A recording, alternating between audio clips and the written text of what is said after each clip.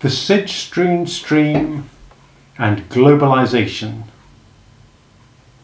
The Vikings were horrid people, to whom history has, for some strange reason, been very indulgent. Whether it was the rape, the killing, the human sacrifice that you objected to, it was probably a bad thing when Vikings arrived at Lindisfarne in 793 and then began to work their way down the northeast coast of England. They quickly got to Yorkshire, and near what is now Harrogate, one of them found a sedge-strewn stream and decided to call it Sedge Stream.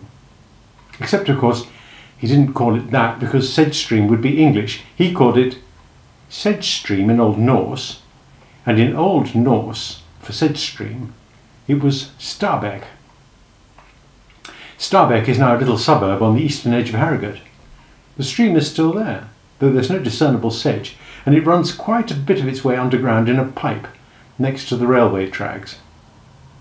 The place name is first recorded in 1817, but as we've seen, it must go back to the Vikings, and we also know that there were people there in the 14th century. These people had sex, as people almost invariably do, and produced a family. The family were named for the place where they lived, almost. One vowel was changed. The Starbuck family are first recorded living in just the right area in 1379. Since then, two things have happened. The Quaker movement was founded and America was discovered. The result of this double catastrophe was that among the first settlers in Nantucket Island near Cape Cod was a Quaker family whose name was Starbuck. Exactly how much they quaked is not recorded, but they did become big players in Nantucket's biggest trade, whaling. The Starbuck family took up their harpoons with a vengeance. They were soon the most famous whalers in Nantucket, if not the world. In 1823, Valentine Starbuck was chartered by the King and Queen of Hawaii to take them on a trip to England, where the misfortunate pair died of measles. Obed Starbuck discovered Starbuck Island in the Pacific and named it in honour of his cousin. A little over 20 years later, a man called Herman Melville began to write a novel about whales and whaling. Specifically, he wrote about a ship called the Pequod, setting sail from Nantucket to hunt a white whale known as Moby Dick. Melville had been a whaler himself and had heard of the famous Starbuck whalers of Nantucket, so he decided to call the first mate of the Pequod Starbuck in their honour. Moby Dick wasn't a very popular novel at first. Most people, especially the British, couldn't make head or tail of it, though it was largely because the British edition was missing the last chapter. However, in the 20th century, novels that nobody can make head or tail of became very much the fashion, and Moby Dick was taken up by all and sundry, especially American school teachers, who've been inflicting its purple prose on children ever since. There was one particular English teacher in Seattle who loved the book. His name was Jerry Baldwin. Baldwin and two friends wanted to start a coffee shop. They needed a name, and Jerry Baldwin knew exactly where to find the right one in the pages of Moby Dick. He told his business partners of his fantastic idea. They were going to call the coffee shop, wait for it, Pequod. His business partners pointed out quite rightly that if you plan to open a shop selling potable fluids, you probably don't want to name to contain the syllable P. That's just bad marketing. So Baldwin was overruled, and the others started looking for something a little more local. On a map of the area, they found an old mining settlement in the Rocky Mountains called Camp Starbow. Baldwin's two partners decided that Starbow was a great name. But Jerry Baldwin was not to be defeated. He suggested they compromise with a little alteration to the second syllable that would make the name match the Pequod's first mate, Starbucks. The three of them agreed, and that Viking's name for a little stream in Yorkshire became one of the most famous brands in the world. The High Street might be a different place if Baldwin had remembered that Moby Dick was based on a real white whale that was said to have fought off over 100 whaling parties in the Pacific of the early 19th century, and that whale was called Mocha Dick. There are no branches of Starbucks on Starbuck Island, but that's probably because there are no people there either, and the occasional seal is unlikely to have the cash. Coffee. Balzac once wrote that this coffee falls into your stomach, and straightway there is a great commotion. Ideas begin to move like the battalions of the grand army of the battlefield, and the battle takes place. Things remembered arrive at full gallop. Ensuing to the wind, the light cavalry of comparisons deliver a magnificent deploying charge. The artillery of logic hurry up with their train and ammunition. The shafts of wit start up like sharpshooters. Similes arise. The paper is covered with ink. For the struggle commences and is concluded with torrents of black water, just as a battle with powder.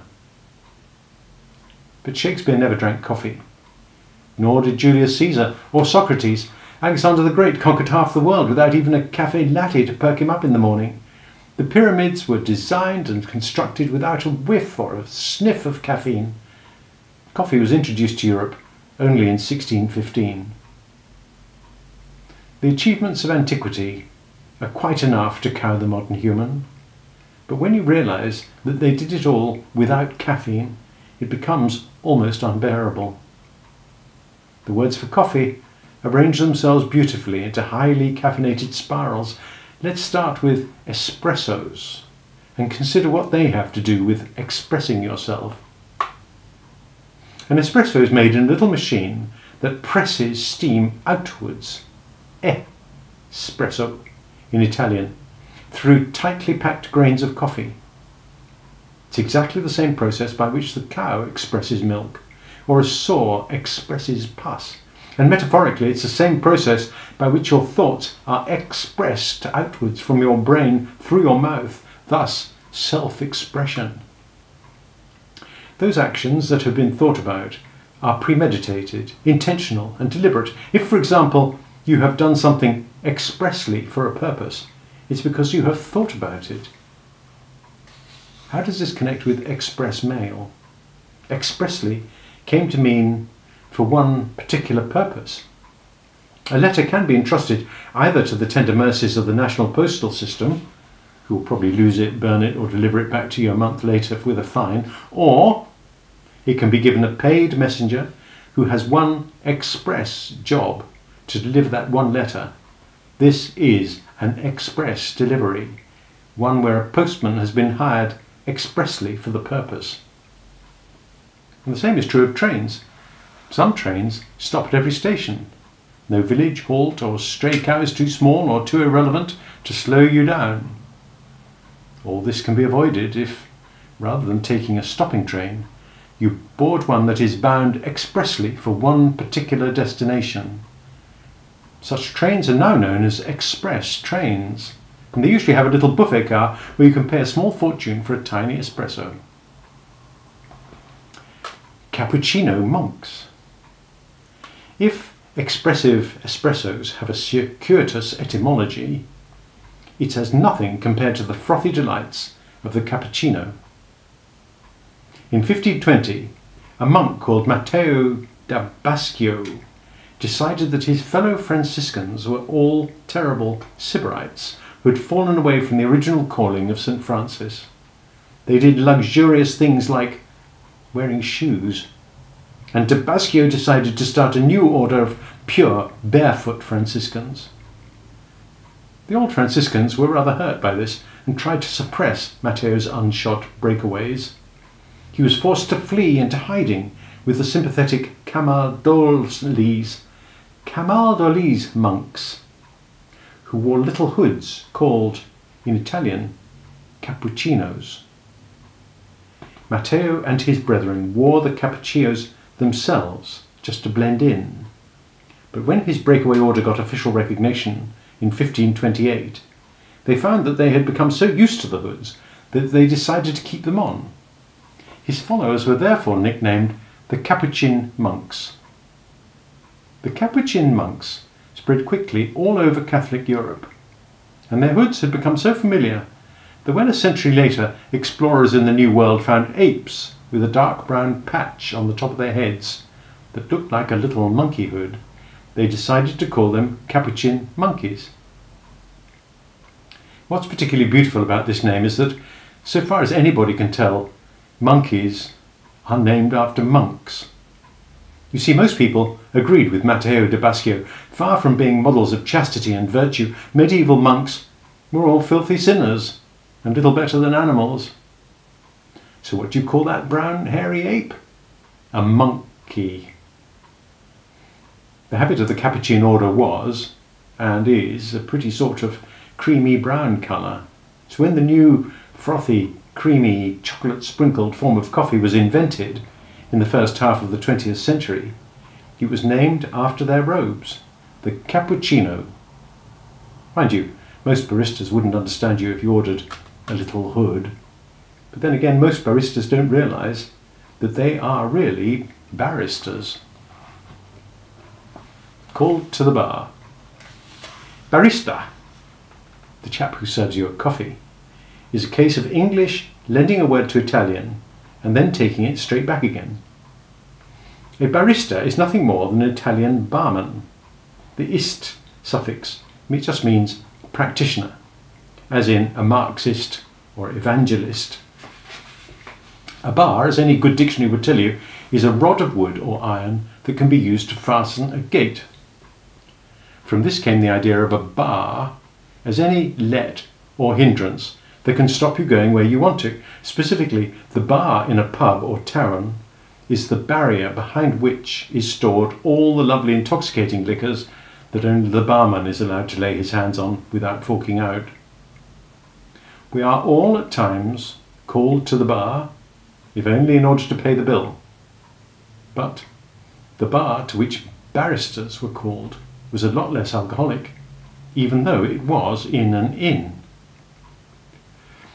Half a millennium ago, all English lawyers were required to train at the Inns of Court in London.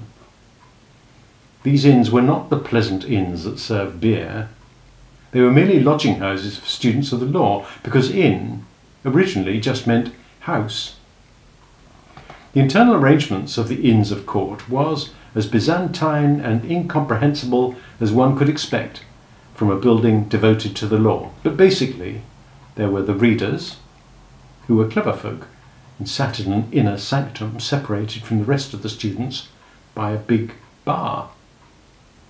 The lesser students would sit around reading and studying and dreaming of the great day when they would be called to the bar and allowed to plead a case like a proper lawyer. The situation was complicated by the fact that there used to be outer barristers and inner barristers who had a particular relationship with sheriffs at law, and you'd probably have to study for a few years before you understood the bar system even partially, and it wouldn't do you any good anyway, as just when you thought you got a grip on things, the meaning of bar was changed, and that's the law for you. In about 1600, the word bar started to be applied to a wooden railing that ran round every courtroom in England, at which prisoners had to stand while the judge ticked them off or sentenced them or fumbled with his black cap. The defendant's barrister would stand next to him at the bar and plead his case. Meanwhile, the prosecuting lawyer would insist that the prisoner was guilty and that he was ready to prove his case. If he insisted in French, he'd say culpable, près d'avere nostre bile. That was a bit of a mouthful, so it would be shortened to culprit. Culpable prest d'avere notre bile. Culprit. Then the defendant's fate would be handed over to a jury.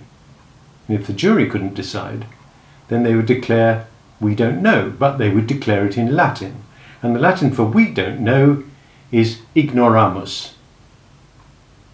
Ignoramus was therefore a technical legal term, until a writer called George Ruggles used it as the title for a play in 1615, the main character of which was a stupid lawyer called Ignoramus, or Ignoramus.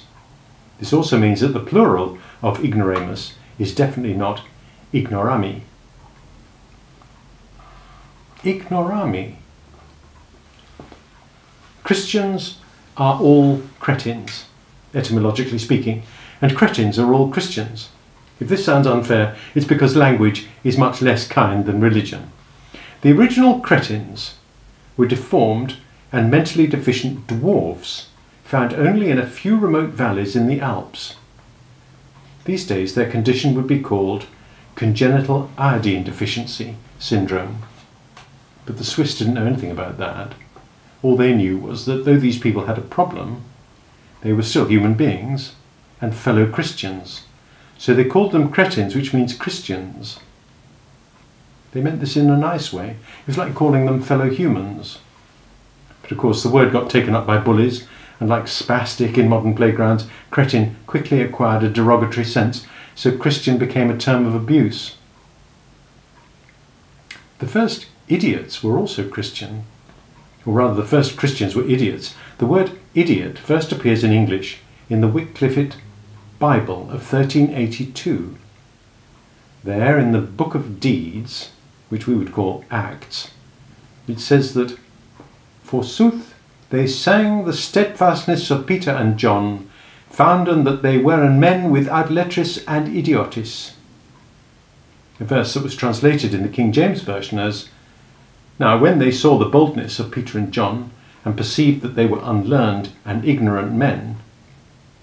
But in the Latin of St. Jerome the passage ran, "Videntes autum Petri Constantiam et Hionanis comperto, quod homines essent sine litteris et idiotae."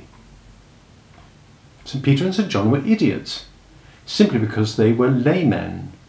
They had no qualifications, and were therefore their own men, rather than belonging to some professional class. If they had spoken their own language, it would have been an idiom. And if they had been eccentrics with their own way of doing things, which they undoubtedly were, they would have been idiosyncratic. Neither cretin nor idiot was originally meant to be an insult. One was a compliment, and the other a simple description. But people are cruel, and are always casting about for new ways to abuse others. As fast as we can think up technical terms and euphemisms like cretin, moron, idiot, or spastic, people will take the words and use them to be nasty to others. Consider the poor moron. The term was invented in 1910 by an American association for the study of the feeble-minded.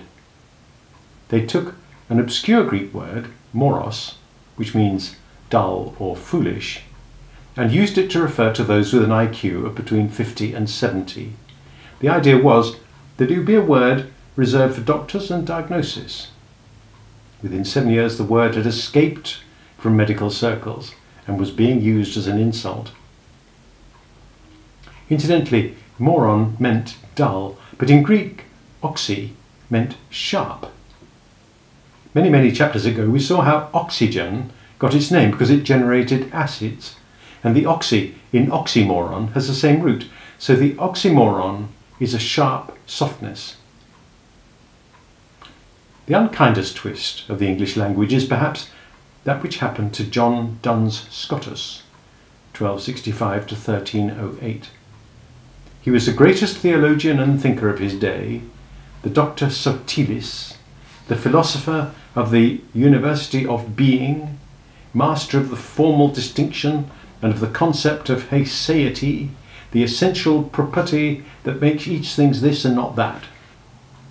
Duns Scotus had a formidable mind which he used to draw the finest distinctions between different ideas.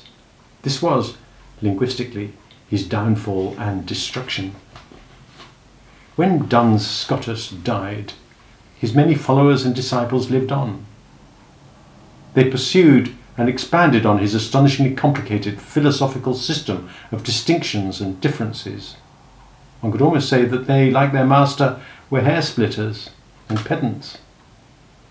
In fact, people did say they were hair splitters and pedants. When the Renaissance came along, people suddenly got rather enlightened and humanist and were terribly angry when Dunn's men, as they were called, tried to contradict them with an obscure Aristotelian enthymeme. Dunn's men became the enemies of progress, the idiots who had turned the clock back and returned to the Dark Ages, and Duns started to be spelt dunce. Thus did the greatest mind of his generation become a synonym for gormless. This is terribly unfair, for Duns Scotus was full of gorm. He was brilling over with the stuff, and if you don't know what gorm is, that's because it's a fossil word. Fossilless. Do you have any gorm? It's an important question, because if you don't have any gorm, it logically follows that you are gormless. Gormless is a fossil. Dinosaurs and trilobites once flourished. Now only fossils remain, petrified and scattered. The same has happened to gorm, feck, ruth and wreck. They were all once real words. Now they're frozen forever in less phrases. Gorm, spelled all sorts of ways, was a Scandinavian word meaning sense or understanding. As a 12th century monk called Orm put it, and jonk burp nimmen mikkelgom to perwen jonker children. A sentiment which we can all, I'm sure, agree. However, poor Gorm, or Gome, rarely got written down. It was a dialect word used by Yorkshiremen, and most of the literary action was happening in London. However, in the 19th century, Emily Bronte wrote a book called Wuthering Heights, in which is the line, "Did I ever look so stupid, so gormless, as Joseph calls it?" Joseph is a servant who speaks with a strong Yorkshire accent, and the word gormless is clearly being brought in as an example of one of his dialect terms. Joseph would probably have used the word gorm as well, but Emily Bronte doesn't mention it. So gormless got into one of the most famous novels ever written, while poor Gorm was left to pine away and die on a lonely moor in Yorkshire. Once upon a time there was the word effect. It was a happy, useful, innocent word until it went to Scotland. Once north of Hadrian's Wall, the word effect was cruelly robbed of its extremities and became feck. Indolent, vigorless Scotsmen who had no effect on things were therefore feckless. This time it was not Bronte but Thomas Carlyle, a Scot, who brought the word into common usage. He used feckless to describe the Irish and his wife. However, it's hard to see exactly what Carlyle meant by feckless. This from a letter of his in 1842. "Poor Alan's dust was laid in Kensal Green, far enough from his native Kirkmanhoe. Macdermid has a well-meant but very feckless article upon him this week." In another letter, Carlyle wrote that the summer had made his wife feckless, and he even described how living with her in London had turned the couple into a feckless pair of bodies, a pair of miserable creatures. Anyway, Carlyle used feckless, but he never used the word feck, and so the one word lived, became famous, while the other vanished into a Celtic twilight. Reckless is far simpler, and there's more poetry in it, which is the important thing. Wreck used to mean care, although it's etymologically far from reckon. As Chaucer put it, "I reck naught what wrong that thou me proffer, for I can suffer it as a philosopher."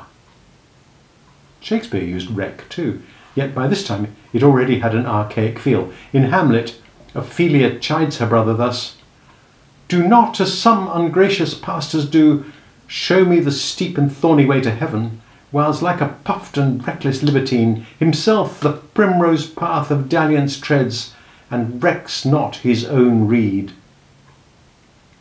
Reed was an archaic and ancient word for advice, and wreck was probably already an archaic and ancient word for take notice of. Shakespeare used reckless 6 times in his complete works, as much as all the other wrecks, wreckiths and wreckids put together. Wreck must already have been hiding and fading, reckless, rushing headlong to the future. If something is true, it's the truth. If you rue your actions, you feel ruth. If you don't rue your actions, you feel no ruth, and that makes you ruthless. Ruth survived for quite a long time, and it's uncertain as to why it died out in the end. Maybe it's just that there were more ruthless people than ruthful ones. Language sometimes doesn't have an explanation. Words rise and die for no reason that an etymologist can discover. History is not immaculate. In fact, it is maculate. We might feel more consolate if we could give a span and even spick explanation for everything, but to no avail. And so we come exorably to the end of our study of fossil words. We could go on, as the language is brimming with them, but you might become listless and disgruntled. P.G. Wodehouse once remarked of a chap that, if not exactly disgruntled, he was far from being gruntled. So let us continue by seeing exactly how gruntling relates to grunt. The frequentative suffix. If a gem frequently sparks, we say that it sparkles. If a burning log frequently emits cracking noises, then it crackles. That's because l, crackle, is a frequentative suffix. With this in mind, let's turn to grunting. To gruntle is to grunt often. If a pig makes one noise, it has grunted. If it grunts again, you may add the frequentative suffix and call the pig a gruntler. A medieval travel writer called Sir John Mandeville described the men who live in the desert near the Garden of Eden thus: "In that desert are many wild men. They are hideous to look on, for they are horned, and they speak not, but gruntle as swines do." But the dis in disgruntled is not a negative prefix, but an intensive one. If the verb already carries negative connotations, and something that makes you keep grunting is probably no good, then the negative dis just emphasizes how bad it is. Disgruntled therefore means almost the same thing as gruntled. Some frequentatives are a little more surprising. The next time you're being jostled in a crowd, you may reflect that your fate is rather milder than someone who is repeatedly being attacked by a jousting knight. Medieval lovers used to fond each other, and if they did this too often, they began to fondle. Fondling is a dangerous business, as sooner or later it leads to snugging, an archaic word that meant to lie down together in order to keep warm. Repeating incidences of snugging will result in snuggling and pregnancy. Whether you trumple, tootle, wrestle or fizzle, you're being frequentative. So here's a little puzzle. A puzzle being a question that is frequently posed. What are the originals of these frequentatives? Nuzzle, bustle, waddle, straddle, swaddle. Of course, the reason you can't get all of those immediately is that a frequentative often leaves home and starts to be a word in its own right. Take the Latin pensare, which meant to think, and from which we get the words pensive and pansy, a flower given to a loved one to make them think of you. The Romans thought that thinking was nothing more than repeatedly weighing things up. So pensare is a frequentative of pendere, to weigh or hang, from which we get more words than you might think. Pending. The Latin pendere meant to hang, and its past participle was pensum. In meant not, de meant from, sus meant down. So if you are independent, you are not dependent, because the only things that are dependent are pendulums and pendants that hang around your neck. Pendants are therefore pending, or indeed impending. They are at least suspended, and are therefore left hanging in suspense. Weighing scales hang in the balance. Scales can weigh out gold for paying pensions, stipends, compensations, in pesos, but not pence, which is etymologically unrelated. All such dispensations must, of course, be weighed up mentally. One must be pensive before being expensive. You must give equal weight to all arguments in order to have either equipoise or poise. If you don't give equal weight to all things, your scales will hang too much to one side, and you'll end up with a preponderance and propensity towards your own penchants. Whether these penchants make you perpendicular, I'm too polite to ask. I hope there's a section on the pendulous hung together. If it did, it was a compendium. And though there are a few more words from the same root to include them all, which require the appending of an appendix.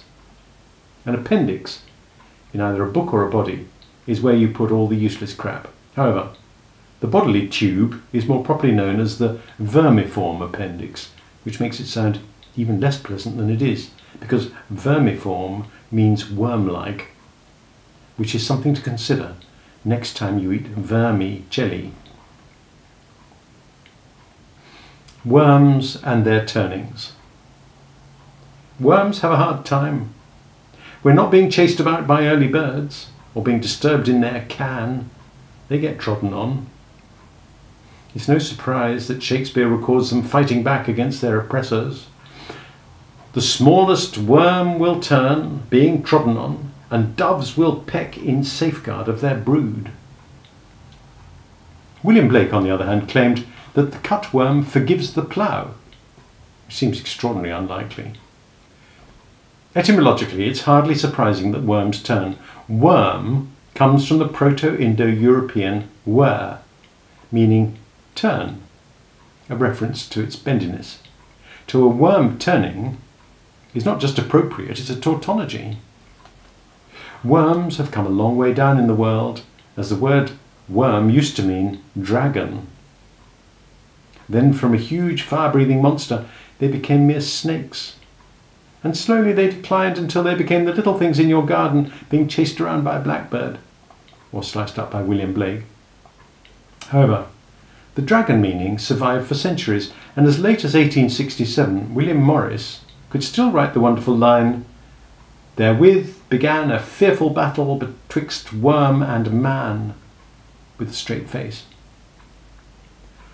The one constant in the etymological journey of the worm is that man doesn't like worms and worms don't like men. For a long time it was believed that garden worms could crawl into your ear, and as the Old English wicca could also mean worm, we get the strange modern formation earwig, even though an earwig is technically not a worm but an insect and has nothing to do with the sort of wig you wear on your head. There are only two places where worms have turned and maintained some of their former greatness. One is a wormhole, which used to mean exactly what you might expect until 1957, when the word was hijacked by the Einstein-Rosen bridge, a theoretical connection between two parts of space-time, implied, if not necessitated, by the theory of relativity.